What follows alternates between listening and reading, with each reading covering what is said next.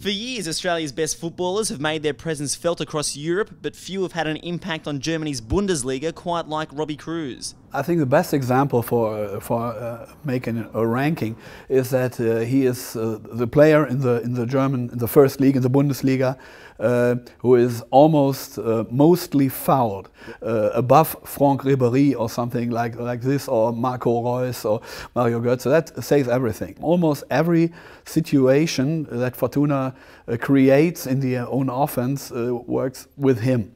When he's not on the pitch, like in Schalke, nothing happens in the offense.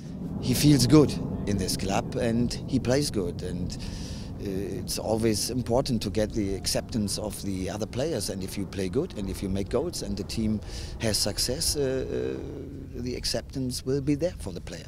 At Fortuna Düsseldorf, Kruse has been instrumental in ensuring his team continually meets the challenge of super clubs Bayern Munich and Borussia Dortmund week to week. It's a privilege and honour to be able to play in this stadium and against great players in such a great league every week. I feel I'm improving every time, and I'm doing it in one of the best leagues in the world. So it's been a massive learning curve, but something I'm enjoying. Only a few years earlier, however, the now blossoming career of one of Australia's best and brightest reached a pivotal juncture. Troubled by off-field issues, Kruse's immediate impact on the Hyundai A-League looked headed for a dead end.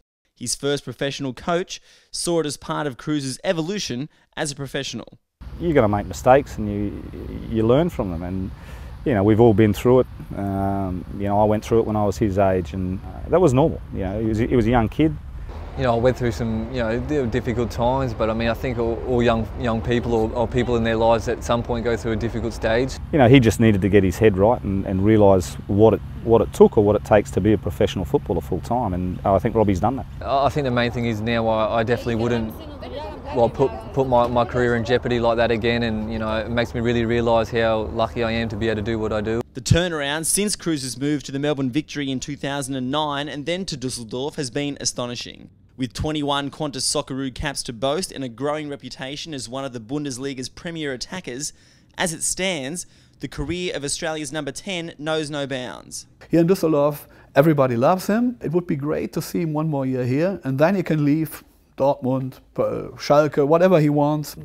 I think he can play for Dortmund or something like that. It feels good when you hear this kind of stuff from other people or from other clubs. It's an exciting time for me now, and I've got dreams to keep getting better and better and maybe progressing eventually to other clubs. So whether that happens at the end of this season or 2014, as long as I'm playing and performing, and it gives me a great chance to be playing every time we play for the national team as well.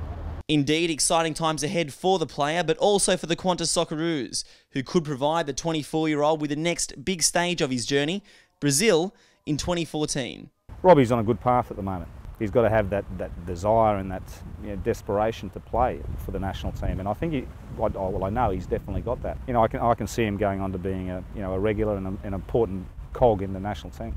I feel I did a long period where I was adjusting to the squad, and obviously I have massive thanks to Holger, because he's given a lot of faith in me, particularly even last season when I wasn't playing here. He continually chose me and believed in me, and now it's starting to reap benefits now for me and my club, and for country as well. Hopefully I can keep playing and doing my part to help the team and the country make it to the next World Cup.